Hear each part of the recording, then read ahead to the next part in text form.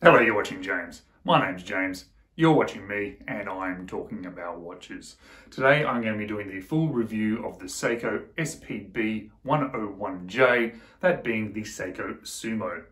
And I'm going to say something that I've never said about a Seiko before. I think this particular model of Seiko is actually worth more than the money that they are asking for. Overall with Seikos, I think they are okay priced. I'm never really going to say to anybody that they are an absolute bargain, but I'm never going to say to anybody that I think they're particularly ripping us off. Especially with the sort of grey market that Seiko has going on, you can get them fairly much considerably less than the recommended retail price. However, this particular Seiko I think is actually underpriced. Well, perhaps not underpriced, but I think it's worth more than the price that they're asking, even at full recommended retail price. And what is that retail price? Well, on the Seiko website, it's about 1,200 Australian dollars. And as I said, that's actually less than what I think this watch is worth. But we are not even paying 1,200 Australian dollars. We are paying closer to about 700 Australian dollars. And that's just from a very quick Google search, finding some very good reputable grey market dealers within your own country. So is this now my new favourite Seiko? Now that I've said that it is worth more than the money that they are asking, now that I'm saying that I am really impressed by this watch, am I going to say it's going to take the title away from my Save the Oceans Edition Samurai watch? Well, I'm not quite sure. I'm not sure if now the SUMO is my favourite watch. I still particularly love that particular Samurai, but I do think it's a better watch than the Samurai.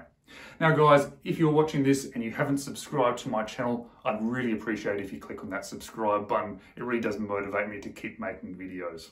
So now that I've got your expectations of the SUMO up here, let's talk about why I haven't bought it prior to now. Well, the reason is because of the case dimensions. Now, I have a 6 3/4 inch wrist. That's about a medium sized wrist. It's kind of a good sized wrist for my concerns because I can sort of wear quite a few different size watches. Slightly smaller watches, slightly larger watches, and the sort of general medium well-known watches. However, I've always found that watches over a lug-to-lug of 50mm generally end up being too big for me. And this watch has a larger lug-to-lug than 50mm. So I always wrote it off. I never really even considered it.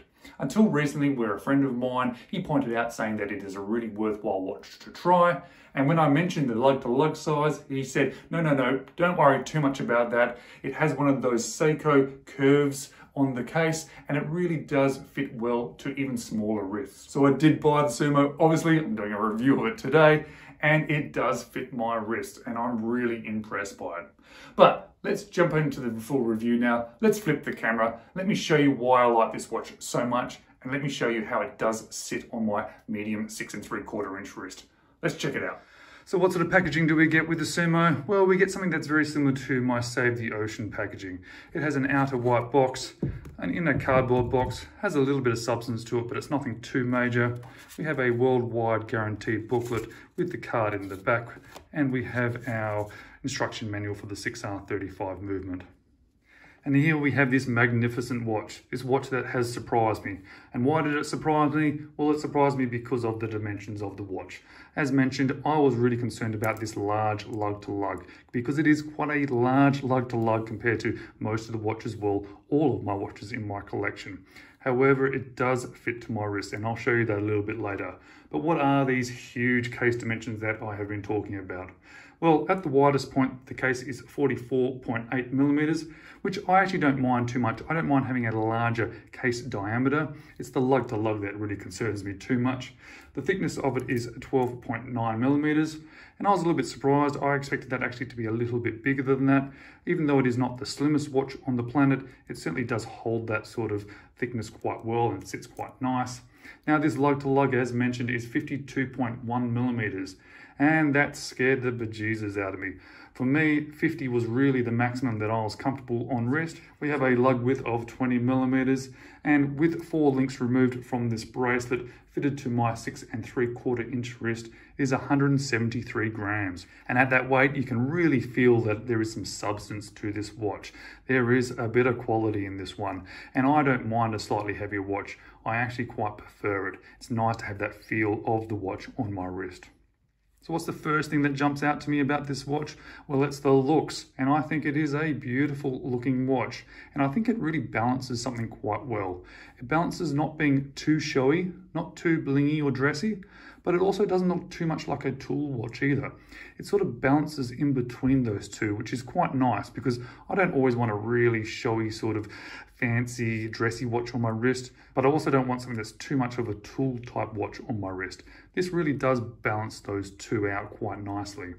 So how does it pull that off? Well, it pulls it off by doing everything very well. Firstly, we have that nice sort of Seiko black background. This is very similar to some other Seikos I've seen. Nothing too specific about it that is absolutely amazing. It's just done very well. And then we have a bunch of things printed on in white. Firstly, on that Rehort chapter inside next to the dial, we have a minute track printed all the way around. And at the hour markers, you can see that there's a slightly larger indice there. At the 6, the 3, the 12, and the 9, there's a slightly larger one again. And at the other two, in between, slightly less. So you have these sort of breaking down or slightly reducing sizes depending on which marking it is. We then have Seiko printed on in white. We have the Prospex logo, automatic, and divers 200 meters. Obviously, being divers mean that this is a proper ISO certified dive watch. We then have some text below saying Japan movement and a little bit of numbers there that are nice and small that you can't really read. You'll see there at the 3 o'clock there is the date window. It is surrounded by a nice little white box and it looks very neat and tidy. I like when these sort of Prospex watches just have the date. I think it looks very neat and tidy with them as well. Applied on here with applied indices are at the hour markers. At the 12 we have this interesting sort of inverted cut-off triangle with a little bit of a curved top with this little slim piece of metal up into the middle of it. I quite like that. It is polished steel with loom in the middle, but I like how it's had that little added feature. And I like that how that is then tied into the hour hand as well, which I'll show you in a minute. At the 9 o'clock and at the 6 o'clock, we have a smaller version of that sort of truncated triangle, and we have circles at the other hour markers. They're obviously all loom filled. Now let's talk about these hands because they're also polished stainless steel, and let's start with the hour hand. You'll see in the middle there is that little piece of steel that to me matches in very well with that 12 o'clock marker. It is nice to have that coming out into that loom as well. So when we do show the loom shot off, you'll see that little detail, which is actually quite a nice feature. I think it's a nice size as well, very legible. We have a nice long sort of sword shaped minute hand, lots of loom in there as well. And then we have this sort of well-known sort of second hand with this divided off little section at the end to give you your loom at the end, but it's divided into two sections with a syringe tip on it as well. And speaking of loom, let's throw in the loom video now because it is nice, strong loom.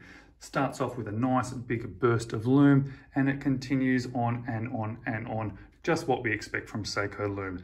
No particularly surprises here, but it's just done very, very well. And what do we have covering that? Well, we have some sapphire crystal. It is a piece of flat sapphire crystal. And I think there is some AR coating as well, because when we put this into the lighting, it is absolutely easy to see. It doesn't get in the way. You can look straight through and you can know exactly what the time is because it's a nice, easy, legible dial to read. And it is nice to have that sapphire crystal on this watch. And it is surrounded by one of my favorite parts of this watch, which is obviously the bezel. It is an aluminium insert, it is black, it has that nice sort of satin finish to it. I do particularly like aluminium inserts on bezels. I know it doesn't last quite as well as ceramic, it can scratch a lot easier, but I like the finish of it better. It has that nice sort of satin, sort of matte look to it, and I like that better than the shiny ceramic that you can get from the ceramic inserts. We have a minute track on the inside of it. You'll see it actually angles down a little bit, and that minute track is inside there, which is very nice. It's just a little bit of an added feature to it. Obviously the 10, 20, 30, 40, and 50, and some other markings around it as well. And that is surrounded by the actual bezel itself, which is also particularly nice. Firstly, you'll see that it has a nice coin edge bezel, which is very easy to grab hold of. And then if we look, you'll see that it is actually pointing outward. It's leaning away from the watch a little bit. It's not straight up and down, it's not leaning in, it is actually leaning out. I don't think I've seen that on any other of the watches that I own. So that's kind of a nice feature. And you'll see that it is semi-shrouded by the case here. And what is the action of this bezel like? Well, it's exactly what I expect from it. It has a very nice, muted yet crisp Seiko bezel action. It's 120 click unidirectional. I particularly do like Seiko bezel actions. It has that sort of soft, muted feel. I really enjoy it. Obviously, no backplay whatsoever, no movement. However, being a typical Seiko, we're not lining up exactly. It is very close, but it doesn't fit exactly. So yeah, I kind of expect it, even on one of the slightly more expensive Seikos. But let's talk about the showpiece of this watch. Let's talk about why I think this watch is actually so amazing, and it's the case. I love the case of this watch. It is absolutely stunning. It has 8 particular angles, and that is 8 so many good angles. Firstly, and let's look at it from this direction. It's probably the easiest way to see. The first angle is polished, and it is cutting in towards the bezel there. You'll see there's actually its own little angle. The second one is the top of what I would call the top of the case, and that is a nice vertical brushing, very neat and tidy. We then have another angle which goes down onto this fully polished case side, and that forms that sort of shroud on the bezel, which is very nice. The next one is along the edge there. We have a slightly brushed beveled edge that runs all the way along. We then cut into an undercut of polished steel there. And as you can see, it really squishes in very nicely. But yet there is 2 more angles, and it is on the end of the lugs here. One angle cuts down that way, and one angle cuts up into that way. So we have 1, 2, 3, 4, 5, 6, 7. Now, I said 8, didn't I? Well, underneath the watch, the back of this case here, that is another angle. It's not flat, it actually cuts up in towards those lugs as well. So I think that feels like a nice angle to it as well. So there's 8 angles to this case shape, and they all curve around towards the end of those lugs. They all curve down towards the wrist as well, and down towards that bracelet. It is amazing. I absolutely love it. I can't say enough about these different angles and the look of it. And I think this is one of the reasons why also it fits so well to my wrist, even though it's such a long lug to lug, because all these angles are coming towards, down, and down. It's brilliant.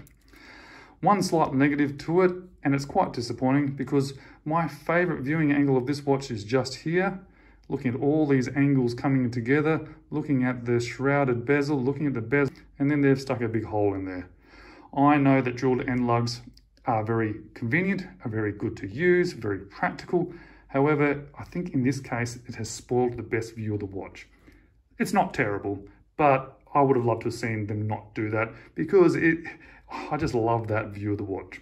Fair enough, however, in reality, I'm looking down at the watch like this, so it doesn't really upset that too much. And on the back of the case, we have a screw down case back with that sort of high polished medallion in the center, which obviously has the Seiko wave. Surrounding that is a brushed section, which has all the details of the watch, telling you that it's a Seiko, that it has 200 meters of water resistance, stainless steel, made in Japan, Prospex logo, etc., etc. Now inside here we have the 6R35 movement. This is an upgrade from the 4R35 movement. It is a particularly nice movement. This one here, it runs at 21,600 vibrations per hour. It has a 70-hour power reserve, which is absolutely wonderful. It also obviously has a screw down crown and hand winding and hacking. But let's check out this 6R35 movement on the time grapher. So the 6R35 movement was introduced in 2019 or thereabouts. It's one of their slightly newer movements put into some of their slightly nicer watches. It has 24 joules, it has a 70-hour power reserve, and it has a stated accuracy of plus 25 seconds to minus 15. As you can see, we are running at 21,600 vibrations per hour. We have a 0 beat error, which is lovely to see. 223 degrees of amplitude, which is perfectly fine. Probably slightly lower than I would like, but not a bad figure. And it's running just a little bit slow, certainly within those stated accuracy figures for this movement. So let's talk bracelets. Well, what are we going to get from a Prospex range Seiko? We're going to get exactly what we expect from a Prospex range Seiko in regards to bracelet. It's not too bad, it's relatively good. It has solid end links, which are very nicely fitted into the case. They don't transition particularly well. You'll see there's a bit of a step down there. It doesn't look too bad because of that step down leads into another step up. I think it actually doesn't look horrendous, but it doesn't fit perfectly into it. It is mostly satin brushed or brushed down, except for we have these two high polish streaks down the center, which I think actually works quite well on this one. It just lifts it just a little bit. There's a little bit of shimmer to it without too much. On the sides here, it is high polished. They are solid links. They do have a pin and collar style pin in there holding it together. As mentioned, we have solid end links. And from a clasp perspective, well, what are we going to get? We know exactly what we're going to get, don't we? The positive of it, we have 4 micro adjusts, so you're going to get a good size of this one. Has the safety latch, and of course we have a pressed steel innards, which is a little bit disappointing. It's perfectly fine. It's actually very, very comfortable on wrist, but I guess nowadays I just come to like and expect sort of milled clasps. It does have a diver's extension here, which works very well. It is still pressed as well. And drum roll, how does it fit on my wrist? Well, it fits really well. It's amazing, it has such a size that it does fit to my 6 3/4 inch wrist. And I know it fits to my 6 3/4 inch wrist for 2 reasons. Firstly, I can still see my wrist on either side of it when we're looking straight down. Oh, fair enough, not a lot, but you can certainly see it. You can also see the bracelet moving away and around my wrist. And as you look down on it, you can see it curves down and the bracelet curves away. I know when a watch is too big for me when it looks like that. And it certainly does not look like that at all. I don't want to see that bracelet hanging away from my wrist like that. I want it sitting down and onto my wrist with the bracelet actually being able to be seen on either side of it. It is a relatively big watch. I'm not going to say it is a tiny watch. I'm not going to say it's going to disappear on a wrist. It is a little bit substantial and it has some nice weight to it, but it does feel good and I'm really impressed with how it fits. And it does have a lot to do with that case shape, the way it wraps around. Obviously then having female end links as well certainly helps. If this had male end links, possibly I would struggle a little bit with this one. But wow, that looks good on wrist. I really, really do like it. So what do I like? What don't I like? And what would I change? Well, I think I've come across this again. It's a watch that I don't have too many negative things to say about it. But what are the things that I like most about it? Well, I absolutely adore that case shape. Not just because of how it fits to my wrist, but all those different angles. It is beautiful. It's just lovely to look at, lovely to touch. You know, Seiko is so good at this sort of tactile feel to watches. Just makes you want to feel them and feel the different angles. It's so soft, really, really nice, brilliant. I really like it. Love the look at those sort of the hour hand and that 12 o'clock indices as well. How they put the little bit of a touch in there. Just gives you something a little bit special. It's absolutely great to have the 6R35 movement in there too. Just a little bit special, a little bit better than some of the other Prospex range movements. And that bezel, look at that. It's gorgeous. And the action as well, as expected from these watches from Seiko, very, very good. What don't I like about it? Well, I don't know. Obviously, this is the sort of known Seiko Prospex range bracelet.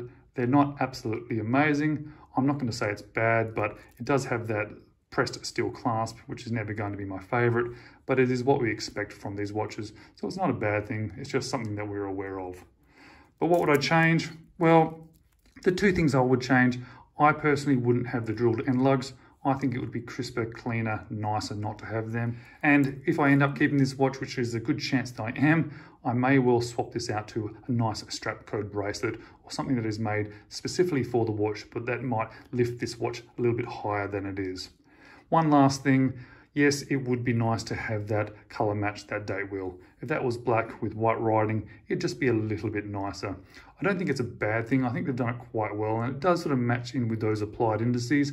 However, it is always nice to have a color match date wheel. And I do have to say, as I've mentioned, I think this watch is worth more than the money that is asking. And if you gave me this watch on perhaps a better bracelet, maybe something that's made very well, and you ask me how much this watch is worth, I would have guessed much more than the recommended retail price. But let me talk a little bit more about my final thoughts about this watch by turning the camera back around and getting back to me for my... So I've owned lots of Seikos. I've owned more Seikos than any other brand of watch. And I still have more Seikos in my collection now than any other brand of watch. So I'm not going to say that I'm an expert in Seikos by any means. There are lots and lots of Seikos out there, and I've only had a small handful of them compared to the amount that are out there. But what I am going to say is that this is the best Seiko that I have owned. And it's funny because I bought this not thinking that I was going to keep it long term. I think this is going to be quite an interesting watch. It may or may not fit me. I want to own it, I want to experience it, but I'll probably end up flipping it in 3 months, 6 months, maybe a little bit longer than that. However, now that I've had it a couple of months, I'm really struggling to wear any other watch. I go for this SUMO almost every single day. I really enjoy wearing it, and I really do believe it is worth more than the asking price. And I think that's why they're also maintaining fairly good value on the second-hand market. It's because people know that this watch is actually a really good value watch. And there is also a following to these watches. People love the SUMO. And I didn't quite realize how much people loved the SUMO, because I see out there on the videos on YouTube talking a lot about the Turtle, talking a lot about the Samurai, talking about other Seiko models, but I don't see a huge amount of love for the SUMO. And I think people do get a little bit scared off by the size of it. But now that I've had lots of hands-on experience with it, I can wholeheartedly say it is an amazing watch. And one of the best things about Seiko is that they're readily available at jewelers, at ADs. They're available wherever you happen to be living, or most of the places that most people live. So if you want to try one on before you buy, you can actually go out there, put it on risk, and actually feel what it's like for yourself. Obviously, generally don't buy from those ADs. They tend to ask a little bit more money. Online, you can pick them up a little bit cheaper. But if you're concerned about that large lug to lug, just go try one on and see if it does actually fit your wrist. Now, if you are thinking of buying a SUMO, or if you own a SUMO, I would love to hear your thoughts about it. Please leave me a comment below. I really would like to know what more people out there are thinking about this watch. As always, thank you so much for watching. I really do appreciate it. I hope to see you in the next one.